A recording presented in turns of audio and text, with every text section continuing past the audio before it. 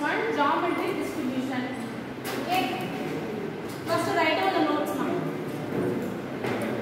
Suppose that geometric distribution heading எழுதியாச்சா? Suppose that independent Bernoulli triads. Suppose that independent Bernoulli triads. Independent Bernoulli triads, comma, each having a probability, small p, comma, 0 less than small p less than 1. Each having a probability small p, comma, 0 less than p less than 1. Next again, comma, of being a success,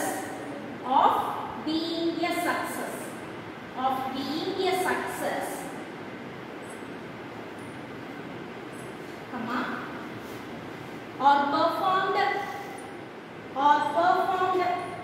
until a success occurs, or performed until a success occurs. Next one. If we get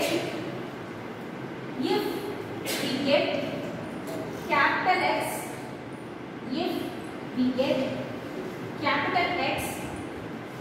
equal to the number of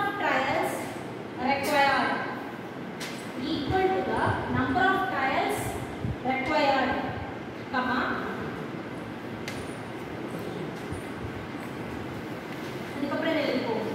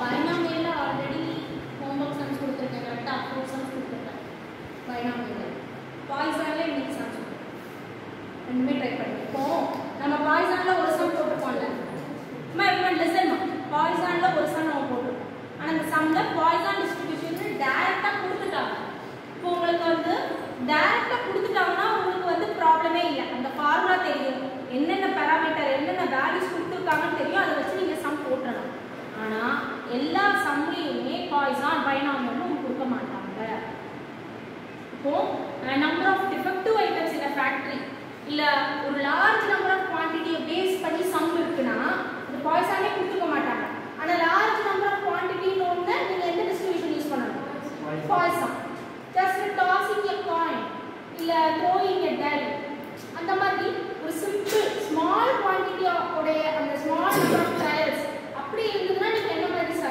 distribution binomial so எந்த ஒரு some கொடுத்தாலும் first நீங்க identify பண்ணுங்க better அவங்களே கொடுத்துட்டாங்கன்னா ப்ராப்ளமே இல்லை கொடுக்கல அப்படின்னா உங்களுக்கு ஐடென்டிஃபை பண்ண தெரியணும் ஏன்னா உங்களுக்கு எக்ஸாம்ல இது பாய்சான் இப்போ நான் ஹோம்வொர்க் சம்ஸ் வந்து பைனாமியல் 4 சம் பாய்சான்ல 4 சம் அப்படி கொடுக்கறதுனால உங்களுக்கு ஐடென்டிஃபை பண்ண முடியும் எக்ஸாம்ல அப்படி கொடுக்க மாட்டாங்க யூனிட் 2 மொத்தமா எல்லா சம்ஸும் ஷஃபிள் ஆகி தான் இருக்கும் you need to find out first whether it is a binomial or Poisson or geometric இன்னும் நமக்கு distribution பார்ப்போம் எந்த distribution first find out பண்ணி find out நீ கரெக்ட்டா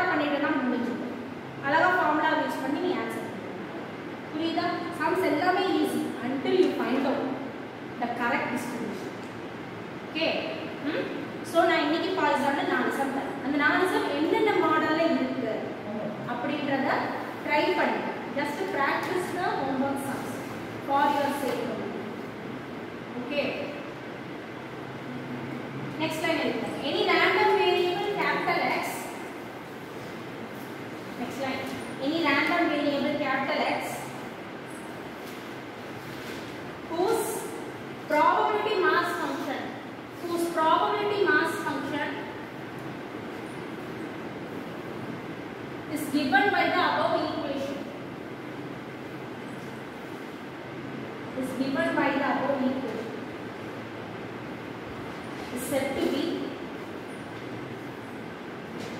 any random variable capital X whose probability mass function is given by the above equation is said to be a geometric random variable. A geometric random variable with parameter small p. With parameter small p. With parameter small p. Okay. Let's write down this. Let's write down this one. Geometric distribution. Okay. இப்போ இதுவரைக்கும் நம்ம எத்தனை distribution பார்த்தோம் இந்த யூனிட்ல? Binomial distribution, Poisson distribution. ரெண்டு distribution பார்த்தோம். இப்போ ஃபர்ஸ்ட் என்னன்னா இந்த ரெண்டு டிஸ்ட்ரிபியூஷனும் எந்த கேட்டகரிக்கு? which category? Very good. Discrete probability distribution. Okay. Discrete அதாவது probability distribution வந்து two types. Discrete, continuous. Discrete random variable use பண்ணனும்னா discrete probability distribution don't distract. இப்போ continuous probability distribution என்னன்னா continuous random variable யூஸ் பண்ணி. Okay. So இப்போ நம்ம பார்த்துட்டு இருக்கிற டைப்ஸ் எல்லாமே discrete probability distribution. First one binomial type. Binomial for better example நம்ம 5 times coin toss பண்றோம்.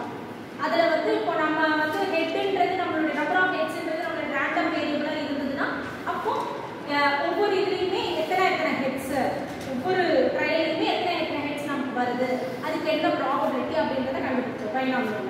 பைனாமியல்னா மெயின் இது என்னது? ரெண்டே அவுட்கம், சக்சஸ் ஃபெயிலியர். நீ ஹெட்ன்றது தான் உன்னுடைய ரேண்டம் வேரியபிளா எடுத்தீங்கன்னா ஹெட் கிடைச்சிச்சுன்னா சக்சஸ், இல்லையா ஃபெயிலியர், அவ்வளவுதான். சரி ஓகே. ஒவ்வொருத்தரும் அப்போ நீ 5 தான் மொத்தமாவே பண்ற. ட்ரையல் வந்து fixed, number of trials fixed. Bernoulli ட்ரையல்ஸ்னா என்ன? ரெண்டே அவுட்கம் என்னது? சக்சஸ் ஃபெயிலியர், அவ்வளவுதான். ஜெனரலா அவுட்கம் சக்சஸ் ஃபெயிலியர், அவ்வளவுதான். ஓகேவா? அப்போ அங்க வந்து எண்ட் வந்து நமக்கு ஃபிக்ஸட். நீ 5 டைம்ஸ் தான் காயின் டாஸ் பண்ற, அதுக்கு மேல தான் இல்ல. அந்த 5 காயின் டாஸிங்ல எத்தனை ஹெட் ஒரு அதாவது ரேண்டம் வேரியபிள் 1க்கு மேல எத்தனை ஹெட், 2 அப்புறம் 5 வரைக்கும் இந்த மாதிரி நம்ம ப்ராபபிலிட்டி கண்டுபிடிக்கணும். இது பைனாமியல். பாய்சான் சொல்லும்போது நமக்கு ரெண்டே வேரியேஷன் தான். n எப்படி வேரி ஆச்சு? Large. Very good. Large. n வந்து இன்ஃபினிட்டி லெவலுக்கு நம்ம கொண்டு போறோம். n வந்து ரொம்ப large number of quantity. For example அந்த corona death. No capital n ன்றது don't get confuse. Capital n ன்றது பைனாமியல்ல வரும், பாய்சான்லயும் வரும். n ஆல மல்டிப்ளை பண்ணுவது என்ன தெரியுமா? Same experiment, same number of times repeat பண்றேன். Small n ன்றதாம number of trials. இப்போ 5 காயின்ஸ் ஆர் டாஸ்ட் அப்படினா இன்னைக்கு நீ 5 காயின்ஸ் டாஸ் பண்றேனா ஸ்மால் n = 5. நான் இதே 5 காயின்ஸ் டாஸ் பண்றேன், ஆனா நாளைக்கு பண்றேன். அது கேபிட்டல். வெயிட் பண்ணு, நாளைக்கு பண்றேன், டே 2 ல பண்றேன். அப்போ இன்னொரு டைம் ரிப்பீட் பண்றேன். டே 3 அகைன் ஐ அம் ரிப்பீட்டிங். 3 நாள் ரிப்பீட் பண்ணிருக்கேன். அப்ப கேபிட்டல் n எனக்கு என்னது? புரியுதா? கேபிட்டல் n ன்றது நம்பர் ஆஃப் ரெபிடேஷன் தான். Number of reputation. ஓகேவா? அதே நம்பர் ஆஃப் ரெபிடேஷன் தான் கேபிட்டல் n. சரியா? அப்போ கேபிட்டல் n வச்சு நீங்க வந்து கன்ஃபியூஸ் பண்ணிக்காதீங்க. ஸ்மால் n ன்றது number of trials. Okay. So இப்போ பைனாமியல் உங்களுக்கு தெரிஞ்சதுல பாய்சான் என்ன சொன்னேன்? n வந்து இன்ஃபினிட்டி. n வந்து very large. Listen here. n வந்து very large. Okay. For example, corona death. Our people na millions and millions of people. அப்ப அதுல இந்த particular ஏரியால ஒரு நாள்ல எவ்வளவு டெத் அப்படி கண்டுபிடிக்கிறது. அந்த மாதிரி ஒரு large quantity probability வந்து ரொம்ப சுருங்கிடும். probability வந்து tends to 0. ஆனா n வந்து ரொம்ப large ஆகும். அப்ப அந்த மாதிரி கேसेस எல்லாத்துலயுமே நம்ம யூஸ் பண்றது Poisson distribution யூஸ் பண்றோம். இப்போ இந்த geometric distribution என்னன்னா உன்னோட ஃபர்ஸ்ட் சக்சஸ் அக்கர் ஆகுற வரைக்கும் நீ ட்ரையல் வந்து ரிப்பீட் பண்ணு. புரியுதா? இப்போ ஜியோமெட்ரிக்கும் பாய்சானுக்கும் நிறையவே வேரியேஷன் இருக்கு. ஓகேவா? ஆனா பைனாமியலுக்கும் இதுக்கு தான் நீ கன்ஃபியூஸ் பண்ணிக்க வாய்ப்பு. இப்போ பைனாமியல்ல உனக்கு ட்ரையல்ஸ் 5 தான். நீ 5 டைம்ஸ் தான் டாஸ் பண்ற. அதோட முடிஞ்சது ஃபிக்ஸட். ஓகேவா? இந்த இடத்துல அப்படி கிடையாது. காயினை டாஸ் பண்ற உன்னோட சக்சஸ் வந்து நீ ஹெட் அக்கறானா என்னோட சக்சஸ் அப்படி நீ ஃபிக்ஸ் பண்ணிருக்க. நீ டாஸ் பண்ணிக்கிட்டே இருக்க. உன்னோட ஃபர்ஸ்ட் ஹெட் அக்கறாங்க. புரியுதா? இப்போ நான் காயின் டாஸ் பண்றேன். ஃபர்ஸ்ட் டைம் டெயில் வருது. செகண்ட் அட்டெம்ப்ட் டெயில் தான் வருது. தேர்ட் அட்டெம்ப்ட் டெயில் தான் வருது. Fourth அட்டெம்ப்ட்ல I got my success. புரியுதா? அப்போ அந்த ஃபோர்த் அட்டெம்ப்ட்ல தான் என்னோட சக்சஸ். அப்ப அதுக்கான ப்ராபபிலிட்டி என்ன அப்படின்னு கேட்டா நீ புரியுதா? இதுல வந்து ஒரு n வந்து ஃபிக்ஸ்டு அப்படின்ற மாதிரி கிடையாது. அட்டெம்ப்ட் தான். இந்த ஜியோமெட்ரிக் டிஸ்ட்ரிபியூஷன் பொறுத்த வரைக்கும் அட்டெம்ப்ட் எத்தனாவது அட்டெம்ப்ட், அதாவது எப்படி நம்ம கேட்பாங்க, இப்போ coin is just you are tossing a coin. Okay, what is the probability of getting head in 10th attempt அப்படின்னு கேட்பாங்க. இதான் क्वेश्चन. இந்த இடத்துல உங்களுக்கு எத்தனாவது அட்டெம்ப்ட் மட்டும் தான் இருக்கு. அதாவது x = 10. அவ்வளவுதான். x = 10. அப்போ 10th அட்டெம்ப்ட் அப்படினா அப்ப அந்த ப்ரீவியஸா உள்ள 9 அட்டெம்ப்ட்ஸ் உனக்கு என்னது? ப்ரீவியஸா 9 அட்டெம்ப்ட்ஸ் என்ன ரிசல்ட் உனக்கு? ஃபெயிலியர். டெயில் தான். டெயில் வந்து ஒரு ஃபெயிலியர். ஹெட் வரல. புரியுதாமா? உனக்கு வந்து இப்போ 5 அட்டெம்ப்ட்ஸே வச்சுக்கோங்க. சரியா? 5 அட்டெம்ப்ட்ஸ். நான் ஃபர்ஸ்ட் டைம் டாஸ் பண்றேன். எனக்கு வந்து இப்போ எப்படி கேட்காங்கன்னா probability of getting head in 5th attempt. சரியா? 5th attempt. 5th attempt எனக்கு இதுல ஹெட் வரது ஃபர்ஸ்ட் சக்சஸ் அக்கர் ஆகுது. அப்ப ஃபர்ஸ்ட் சக்சஸ் இதுதா. அப்ப அதுக்கு முன்னாடி எல்லாமே ஃபெயிலியர் தானே. அப்ப இந்த 4 அட்டெம்ப்ட்ஸும் நமக்கு வந்து ஃபெயிலியர். புரியுதா? இந்த மாதிரி டிஸ்ட்ரிபியூஷன், இந்த மாதிரி क्वेश्चंस எல்லாமே ஜியோமெட்ரிக் டிஸ்ட்ரிபியூஷன். கிளியரா? ஏதாவது டவுட்ஸ் இருக்கா? क्वेश्चंस இன்னொரு क्वेश्चन சொல்றேன். இப்போ a person shot the target. I'm just giving an example. Problems போடுவோம் என்ன? a person wait, இந்த எக்ஸாம்பிள் நான் எக்ஸ்பிளைன் பண்றேன். இதுலயும் ஒரு புரியல எனக்கு. a person shot the target in an independent manner. ஒரு person ஒரு டார்கெட்டை சொல்றான். அவன் ஹிட் தி டார்கெட்ன்றது அவனோட சக்சஸ். Hit ஆகலனா failure. ஓகே, நம்ம எப்படி கேட்காங்கன்னா what is the probability that a target would be hit in this 10th attempt. அவன் 10th அப்ப ஃபர்ஸ்ட் 9 அட்டெம்ப்ட்ஸும் என்ன ஃபெயிலியர், ஹிட் ஆகல. 10th அட்டெம்ப்ட்ல ஹிட் ஆயிருக்கிற மாதிரிக்கான ப்ராபபிலிட்டி என்னன்னு கேட்காங்க. அந்த ப்ராபபிலிட்டி கண்டுபிடிக்கிறது, இந்த மாதிரி ப்ராபபிலிட்டி கண்டுபிடிக்கிறது தான் ஜியோமெட்ரி. புரியுதா? அந்த ஒவ்வொரு டைப் ஆஃப் क्वेश्चंस உங்களுக்கு தெரியுதா? பைனாமியல்ல உங்களுக்கு இப்படி கிடையாது.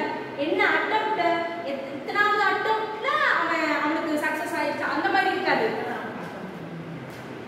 அட்டெம்ப்ட் பைனாமியல் பொறுத்த வரைக்கும் n ஃபிக்ஸடா இருக்குமா? n ஃபிக்ஸடா இருக்கும். 5 வந்து டாஸ் பண்ற n ஃபிக்ஸடா இருக்கும். ப்ராபபிலிட்டி 1/2 1/2 1/2 1/2 தான். எத்தனை ஹெட்ஸ் இதுல எனக்கு ஃபர்ஸ்ட் டாஸ் பண்ணும்போது அதுல வந்து 2 ஹெட் விழுது, அப்புறம் டெயில், அப்புறம் எனக்கு ஹெட் விழுது. டோட்டலா அந்த 5 டைம் நான் டாஸ் பண்றேன். அந்த எக்ஸ்பெரிமெண்ட் எனக்கு 2 ஹெட் விழுது. அந்த மாதிரி கண்டுபிடிக்கிறது தான் பைனாமியல் டிஸ்ட்ரிபியூஷன்ல பார்த்துருக்கீங்க. இந்த ஜியோமெட்ரிக் கொஞ்சம் டிஃப்ரெண்ட். உன்னுடைய ஃபர்ஸ்ட் சக்சஸ் எத்தனாவது அட்டெம்ப்ட், ரெண்டாவது மூணாவது சக்சஸ் உனக்கு தேவையே இல்லை. உன்னுடைய ஃபர்ஸ்ட் சக்சஸ் தான் மெயின். அதாவது geometric distribution in simple words, performance of the experiment until your first success occurs. Performance of the experiment until the first success occurs. இதுல ரெண்டாவது மூணாவது சக்சஸ்லாம் உங்களுக்கு தேவையே இல்லை. அட்டெம்ப்ட் தான் இது ஃபுல்லா. அட்டெம்ப்ட் இந்த மாதிரி எல்லாம் கேட்டாலே உங்களுக்கு வந்து ஜியோமெட்ரிக் டிஸ்ட்ரிபியூஷன் தான், வேற ஒண்ணுமே கிடையாது. ஓகே, இஸ் இட் நவ கிளியர்? இப்போ இந்த ஜியோமெட்ரிக் டிஸ்ட்ரிபியூஷன் பாருங்க. பெர்னோலி ட்ரையல்ஸ் தான். நமக்கு பெர்னோலி ட்ரையல் தான். ஓகேவா? எதுக்கு பெர்னோலி ட்ரையல்னு சொல்றோம்? either success or failure. ஒவ்வொரு அட்டெம்ப்ட்லயும் நமக்கு சக்சஸ் இல்ல ஃபெயிலியர். ஓகேவா? அப்ப நமக்கு 10th அட்டெம்ப்ட்ல தான் சக்சஸ் நடக்கும் அப்படினா உங்களுக்கு 9 அட்டெம்ப்ட்ஸ்ல ஃபெயிலியர் ஆகி இருக்கும். ஃபெயிலியர்னு கன்சிடர் பண்ணா மட்டும் தான் 10th அட்டெம்ப்ட்ல சக்சஸ் னு சொல்லி நீ கண்டுபிடிக்கணும். ப்ராபபிலிட்டி கண்டுபிடிக்கணும். புரியுதா? ஓகே, இப்போ என்னன்னா அதுதான் சொல்லிருக்காங்க. p of x equal to x என்ன எழுதிருக்காங்க? 1 minus p of x equal to x னா ஃபர்ஸ்ட் என்னன்னா probability mass function. ஏன்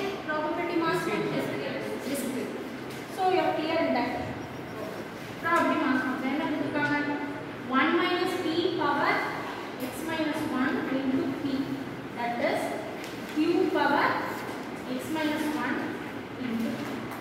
Okay. இதில் x ஓட வேல்யூ எதுல ஸ்டார்ட் ஆகுது? 0 1 2 1 2 ல இருந்து ஸ்டார்ட் ஆகுது. y அது போயிட்டே தான் இருக்கும். Different y. anyone x வந்து நம்ம இதுக்கு முன்னாடி நான் நெகட்டிவ்னு சொன்னோம். அதாவது 0 1 2 up to n 0 1 2 up to lambda அப்படினு சொன்னோம். பைனாமியல் என்னைக்கு கம்பேர் பண்ணி படிங்க அப்பதான் உங்களுக்கு கன்ஃபியூஸ் ஆகாது. சரியா? Okay. So x equal to 0 ல இருந்து ஸ்டார்ட் ஆகும். ஃபர்ஸ்டும் சரி பாய்ஸ் பைனாமியல் சரி பாய்ஸ் சரி இந்த 1 ல இருந்து ஸ்டார்ட் ஆகும். ஏன்னா அது 0 ல அட்டெம்ப்ட் பண்ணு. 0 ல அட்டெம்ப்ட் பண்ணு. -1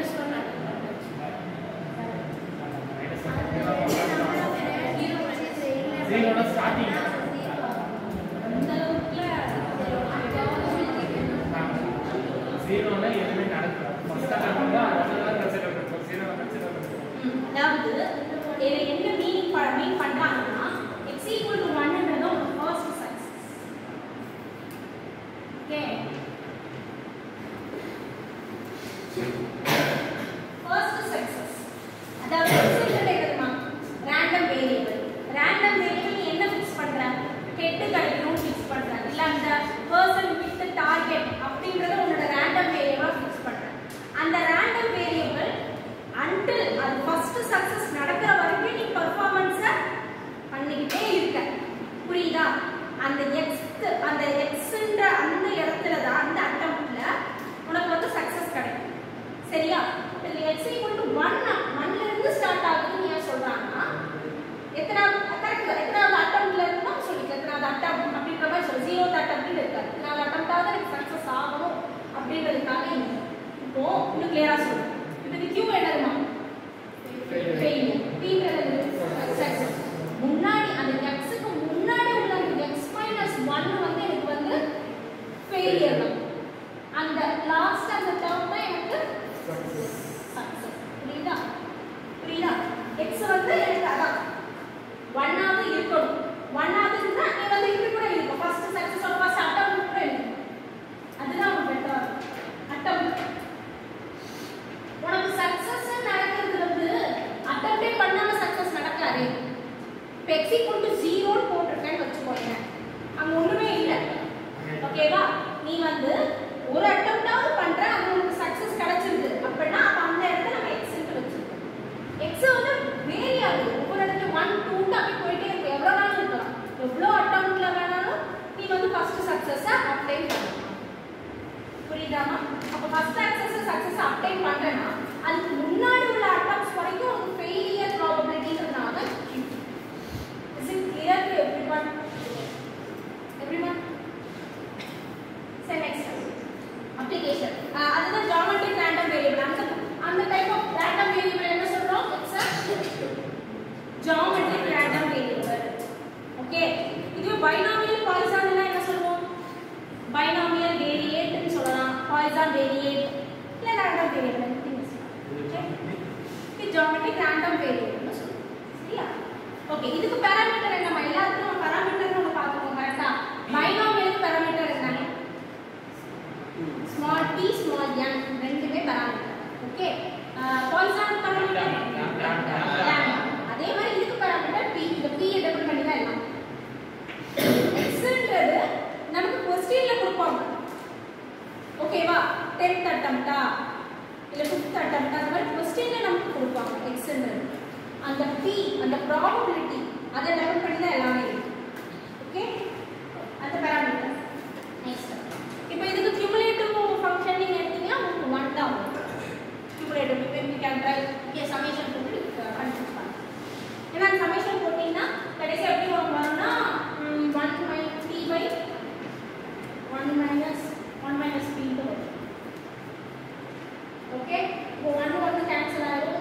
minus plus p by p equal to 1. அதாவது cumulative தான் ஞாபகம் இருக்கா? summation p of x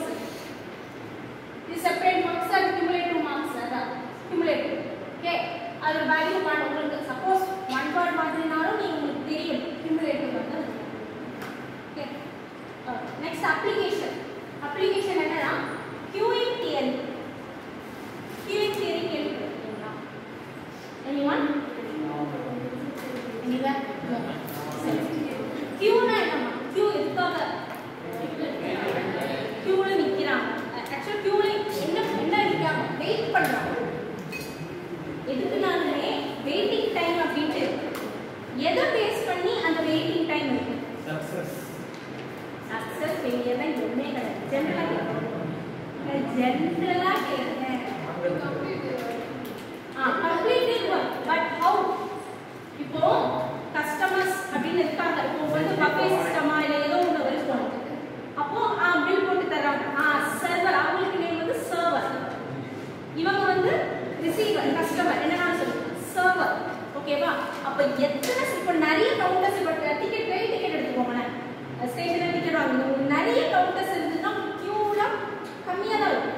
எல்லா கியூலையுமே எதனால நிறைய சர்வர்ஸ் இருக்காங்கன்னா உங்களுக்கு வெயிட்டிங் டைம் குறையும்.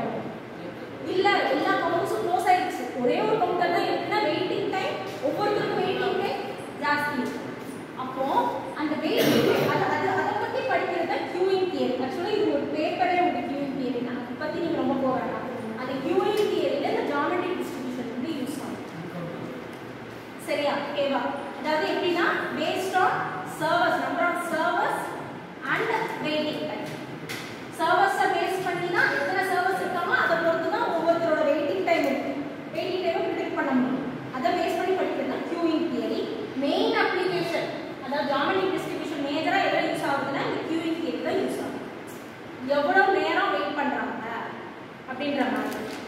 அப்ப அவங்க ஃபர்ஸ்ட் சக்சஸ்ன்றது என்னன்னா, இப்போ ஒரு பர்டிகுலர் பர்சன் வந்து அவங்க வாங்கிட்டாங்க, அந்த பர்டிகுலர் ப்ராடக்ட்டை வாங்கிட்டாங்கன்னா அதை நம்ம சக்சஸ்ன்னு வச்சிருந்தோம்னா, அதுக்கு முன்னாடி ஒரு 9 பேர் இருக்காங்கன்னா அவங்க முடிச்சுட்டு தான் அந்த 10வது வர முடியும். அப்போ 9 ஃபெயிலியர் அது முடிஞ்சதுக்கு அப்புறம் தான் நமக்கு அந்த 10th அட்டம்ப்ட்ல தான் அவங்க வராங்க. புரியுதா?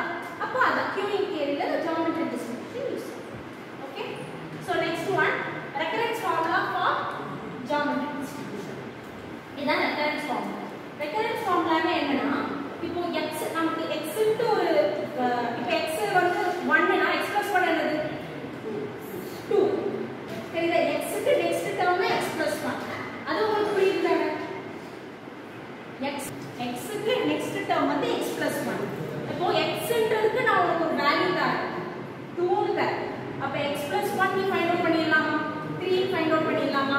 அப்ப x க்கு வேல்யூ கொடுத்தா உன்னால x + 1 க்கு கண்டுபிடிக்க முடியுதுல்ல, அதுதான் ரெக்கரன்ஸ் ஃபார்முலா. சரியா? அதுக்கு பேர் தான் ரெக்கரன்ஸ். ஓகே, இங்க பாரு, இங்க என்னன்னா உனக்கு p of x = x ன்ட்டு ஒன்னு கொடுத்துட்டாங்கன்னா போதும். q உனக்கு தெரியும். ஐ மீன் pq probability of success, probability of failure உனக்கு அது தெரிஞ்சதுன்னா நீ அதை ரெண்டுத்தையும் மல்டிப்ளை பண்ணும்போது அடுத்த random வேரியபிளுக்கான probability உனக்கு தெரிஞ்சிடும், கண்டுபிடிக்கலாம். இதுதான் ரெக்கரன்ஸ் ஃபார்முலா. இது ஜியோமெட்ரிக் டிஸ்ட்ரிபியூஷன். சரியா? ஃபார் எக்ஸாம்பிள் இப்போ எனக்கு p of x = 0 மட்டும் தான் கொடுத்திருக்காங்க. pq தெரியும். p of x = 0 மட்டும் தான் கொடுத்திருக்காங்கன்னா எனக்கு என்னன்னா கண்டுபிடிக்க முடியும்? p of x = 1 கண்டுபிடிக்கலாம். அப்புறம் எல்லாமே கண்டுபிடிக்கலாம். ஏன் சொல்ல? ஏன்னா p of x = 0 க்கு நீங்க என்னமா இங்க கண்டுபிடிப்பா? p of x = 1 னா x 1 கண்டுபிடிப்பா. அப்ப அந்த 1 ஐ யூஸ் பண்ணி 2 கண்டுபிடிக்கலாம். அப்புறம் அந்த 2 ஐ யூஸ் பண்ணி 3 கண்டுபிடிக்கலாம். So you keep on, you can find any term. புரிஞ்சுதா? டவுட்ஸ் இருக்கா? இதுதான் ரெக்கரன்ஸ் ஃபார்முலா. ஒரு டேர்ம் இருந்தா போதும், நீ அடுத்த டேர்ம்ஸை கண்டுபிடிச்சிட்டே போகலாம். அதுதான் ரெக்கரன்ஸ் ஃபார்முலா. அந்த பர்டிகுலர் ஃபார்முலா அது யூஸ் ஆகும். Okay okay next மெமரிலெஸ் property. மெமரிலெஸ் property of geometric distribution. Memory okay listen. மெமரிலெஸ் property of geometric distribution. நல்லா லிசன் பண்ணிக்கோங்க, இது ரொம்ப இம்பார்ட்டன்ட் ப்ராப்பர்ட்டி. இந்த மெமரிலெஸ் ப்ராப்பர்ட்டி அப்படின்றது டிஸ்கிரீட் டிஸ்ட்ரிபியூஷன்லயே, டிஸ்கிரீட்ல நிறைய டைப்ஸ் இருக்குல்ல, பைனாமியல், பாய்சான், ஜியோமெட்ரிக் இதெல்லாம் இருக்குல்ல. டிஸ்கிரீட்லயே ஜியோமெட்ரிக்கு மட்டும் தான் இந்த ஸ்பெஷலைஸ்டு ப்ராப்பர்ட்டி. இந்த டிஸ்கிரீட்ல மட்டும் தான் சொல்றேன். மெமரிலெஸ் வந்து இந்த ஜியோமெட்ரிக்கு மட்டும் தான் இருக்கு. ஃபர்ஸ்ட் இந்த மெமரிலெஸ் ப்ராப்பர்ட்டி அப்படின்னா என்ன மீனிங்னா, மெமரிலெஸ்னா என்ன? பழசு மறந்துடும். ஓகேவா? பழசு வந்து மறந்துடுது. ஓகேவா? அதே மாதிரி இதுல இப்போ எப்படின்னா, இப்போ நம்ம அட்டம்ப்ட் இருக்கு இல்லையா, இந்த m என்னன்றது என்னதுமா? Random variable. ரேண்டம் வேரியபிள் தானே, x ல தான் போறோம். m க்கு நெக்ஸ்ட் m + 1 இதுல வேல்யூஸ், ரேண்டம் வேரியபிள் வேல்யூஸ் 1, 2, அந்த வேல்யூஸ். அதே மாதிரி ரெண்டு இன்டிஜர் இருக்கு, m n ரெண்டு இருக்கு. சரியா? இப்போ என்னன்னா 2 பாசிட்டிவ் இன்டிஜர். பாசிட்டிவ்னா எதுல ஸ்டார்ட் ஆகும்? பாசிட்டிவ் இன்டிஜர்ஸ்னா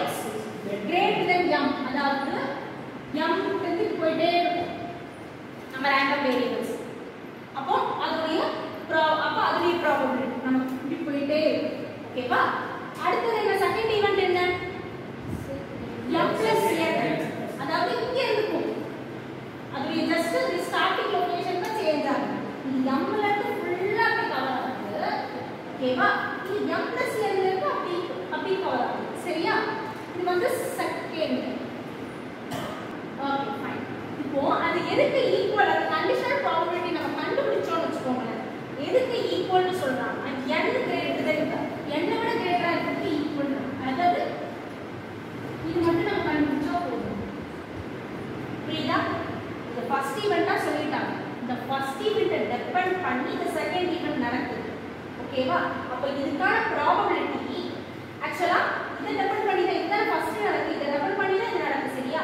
அப்ப இதுக்கான ப்ராபபிலிட்டியை வந்து நம்ம இதுக்கு மட்டுமே கண்டுபிடிச்சாலே சேம் தான்றாங்க இதுல இருந்து கண்டுபிடிச்சாலே போதும்ன்றாங்க அதாவது எதுக்கு மெமரி லிஸ்ட் சொல்றாங்கன்னா அதோடைய அந்த லொகேஷனை அது மறந்து புது லொகேஷனா இருக்கு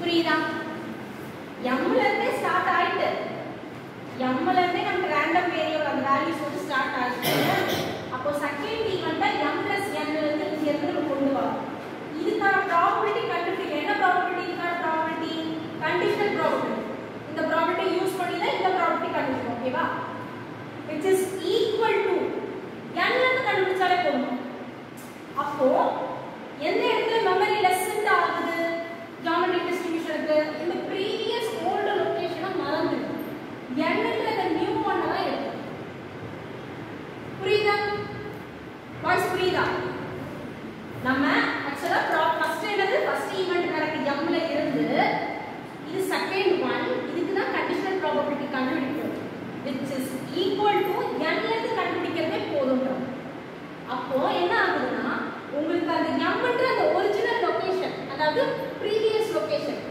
மறந்து போயிடும் அதான் மெமரி லெஸ் ஏன்னா புதுசு இது இது இது இது இது மட்டும் தான் அப்டேட்டடா இருக்கு இது மறந்து போயிடும் அதான் மெமரி லெஸ் சொல்றோம் சோ எக்ஸாம்பிள் சொல்றேன் என்னன்னா ஃபர்ஸ்ட் நான் இப்போ எக்ஸாம்பிள் கொடுப்போம் ஓகேவா until first நீங்க flip பண்றீங்க flipping the coin okay flipping the coin இப்போ வந்து உனக்கு ஃபர்ஸ்ட் ஹெட் நம்ம ஜியோமெட்ரிக் டிஸ்ட்ரிபியூஷன் படி உனக்கு இப்போ ஹெட் கிடைக்கும் ஹெட் தான் உனக்கு சக்சஸ் ஃபர்ஸ்ட் ஹெட் கிடைக்கிற வரைக்கும் நீ என்ன பண்ணுவ காயினை டாஸ் பண்ணிட்டே இப்போ என்னன்னா ஒரு எக்ஸாம்பிள் வரோம் ஓகேவா என்னன்னா எனக்கு ஃபர்ஸ்ட் 5 டெய்ல்ஸ் தான் கிடைக்கும் ஃபர்ஸ்ட் 5 அட்டம்ஸ்ல டெய்ல்ஸ் தான் கிடைக்கும் சரியா ஃபர்ஸ்ட் 5 அதுக்கப்புறம் எக்ஸ்ட்ரா 2 பண்றேன் சரியா அந்த 2 பண்ணும்போது இதுல எனக்கு ஹெட் கிடைக்கும் ஓகேவா இப்போ என்னன்னா இது 5 டெய்ல்ஸ் அக்கர்ட் இப்போ எனக்கு ஹெட் கிடைக்கணும்னா எத்தனாவது கிடைக்கலாம் 6 இல்ல 7 ஏதோ கிடைக்கிறது போயிட்டே இருக்கும் நம்ம கிடைக்கிற வரைக்கும் நம்ம டாஸ் பண்ணிக்கிட்டே இருக்கும் அதுதான் போய்கிட்டே இருக்கும் சரியா அப்போ என்னன்னா உனக்கு என்ன கொடுத்துருக்காங்கன்னா probability that we wait more than 7 flips given that we already waited for longer than 5 is equal to the probability that we will wait for another 2 அத கேட்கோங்க இப்போ என்னன்னா உனக்கு இந்த 7 flip வைக்கிட்டே இருக்கலாம் இப்போதைக்கு நான் சொல்றேன் 7 flip இப்போ இந்த 7ல இது 7 எப்படி எழுதலாம் 5 + 2 எழுதலாமா 5 + 2 எழுதலாம் 5 + 2 அப்ப நான் இந்த m வச்சிருக்கேன் இதை n வச்சிருக்கேன் சரியா இப்போ என்னன்னா இந்த m அட்டம்ஸ்ல n அட்டம்ஸ் எனக்கு கொடுத்துட்டாங்க given எனக்கு இந்த m அட்டம்ஸ்ல என்னதான் கிடைக்குது டெய்ல் தான் கிடைக்குது ஓகேவா அப்போ இந்த m அட்டம்ஸ் + 2 அட்டம்ஸ் எடுத்து மொத்தமா 7 அட்டம்ஸ் நான் 7 அட்டம்ஸ் வெயிட் பண்ணி எனக்கு ஹெட் கிடைக்கும் எனக்கு ஜஸ்ட் ஒரு 2 தான் எனக்கு வந்து எக்ஸ்ட்ராவா இருக்கும் அப்போ இதுல இருந்தே நான் வெயிட் பண்ணாலே எனக்கு போதும் நான் சொல்றது புரியுதா அதாவது இந்த ஸ்டார்டிங்ல இருந்து நீ வெயிட் பண்ணிட்டே இருந்து லாஸ்ட்ல உனக்கு ஹெட் கிடைக்கிறதுக்கு உனக்கு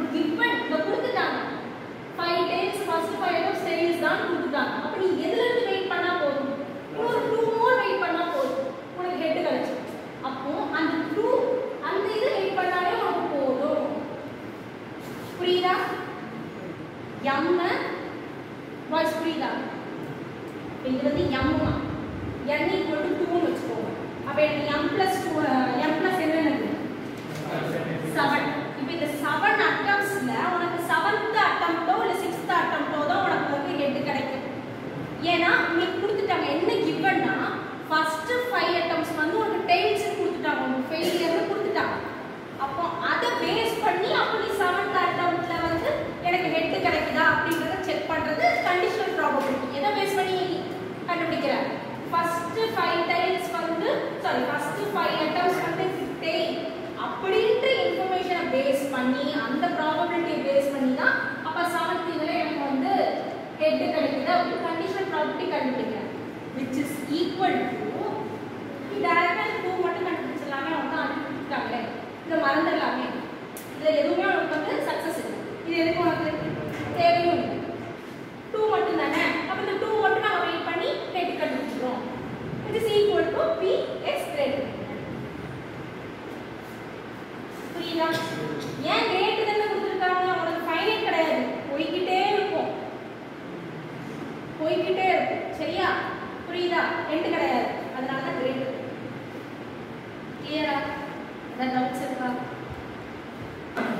அட்டம்ஸ் வந்து இப்ப நான் ஃபர்ஸ்ட் சொல்றது புரியுதா? நீ காயினை உனக்கு ஹெட் அக்கறாத வரைக்கும் நீ வந்து டாஸ் பண்ணிக்கிட்டே தான் இருப்ப.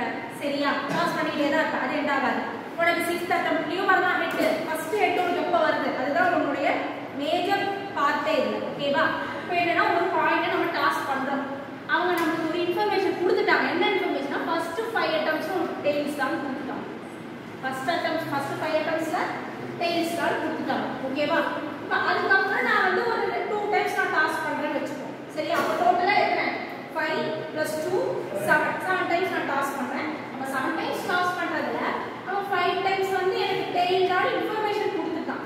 அப்ப நான் அத பேஸ் பண்ணி ஃபர்ஸ்ட் நடந்துட்டு 5 டைம்ஸ் தான் ஃபர்ஸ்ட் நடந்துருக்கு. அதுக்கப்புறம் தான் ஹெட் விழும். அப்ப ஃபர்ஸ்ட் நடந்துருக்கு. அப்ப அந்த ஃபர்ஸ்ட் ஈவென்ட் + செகண்ட் ஈவென்ட் தான் உனக்கு வந்து டோட்டலா அந்த 7 இதுல எது உனக்கு ஹெட்ன்றது. ஓகேவா? அந்த ப்ராபபிலிட்டி கண்டுபிடிக்கிறது எதுக்கு ஈக்குவல்னா நீ இதுல இருந்து கண்டுபிடிச்சாலே போதும். இது இக்னோர் பண்ணிட்ட. இதுல இருந்து அதாவது 2ல இருந்து இந்த அட்டெம்ப்ட்ல இருந்து நீ கண்டுபிடிச்சா போதும். எத்தனாவது அட்டெம்ப்ட் இது? 6th attempt. இந்த 6th அட்டெம்ப்ட்ல இருந்து நீ கண்டுபிடிச்சாலே போதும். இது உனக்கு வேண்டாம். டெய்ல்ஸ் கொடுத்துட்டாங்க. உனக்கு எந்த ஒரு சக்சஸும் இல்ல. ஓகேவா? இப்போ இதுல இருந்து நீ கண்டுபிடிச்சாலே போதும். இந்த பழைய இத மறந்து ஜியோமெட்ரிக் டிஸ்ட்ரிபியூஷன். அதனால தான் மெமரிலெஸ் ப்ராப்பர்ட்டின்னு சொல்றோம். சரியா? இப்போ புரியுதா? பழைய இத மறந்துறதுன்றதுனால தான் மெமரிலெஸ் ப்ராப்பர்ட்டி. புதுசுல இருந்தா இதுல இருந்தே போதும் உனக்கு. இப்போ உனக்கு தெரிஞ்சிருக்கு இந்த டெய்ல் தான் வந்து தேவையில்லை. உனக்கு ஹெட் வேணும். உனக்கு ஹெட் தான் வேணும். அப்ப இதுல இருந்து நான் வெயிட் பண்ணிக்கிறேன். இதுல இருந்து நான் பார்த்தாலே போதும் அப்படின்ற மாதிரி ஆயிடுதுல. nல இருந்தே போதும். எனக்கு mல இருந்து நான் பார்த்து m + n இந்த கண்டிஷனல் ப்ராபபிலிட்டி எதுக்கு ஈக்குவல்னா nல இருந்து பார்த்தாலே. ஓகேவா? இதுக்கு ப்ரூஃப் பார்ப்போமா?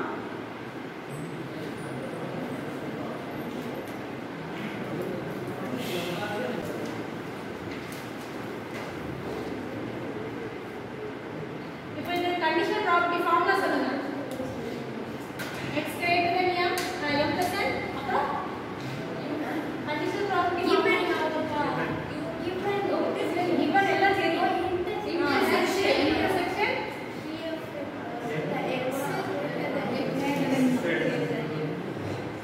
இதுதான் ஃபர்ஸ்ட் ஈவென்ட். இது செகண்ட் ஈவென்ட். இதுதான் ஃபர்ஸ்ட் ஈவென்ட். சரியா? x greater than இப்போ இந்த ரெண்டுத்துக்கு இன்டர்செக்ஷன் என்னது? நான் லைன் பார்த்து சொல்லி கொடுத்திருக்கேன்.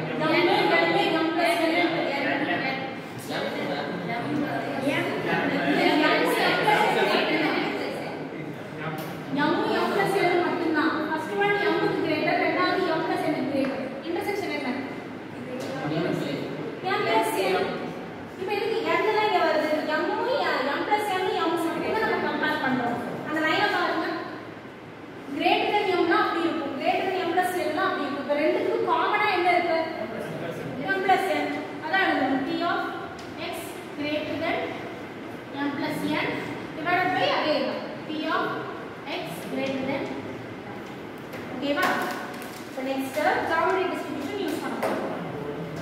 Taking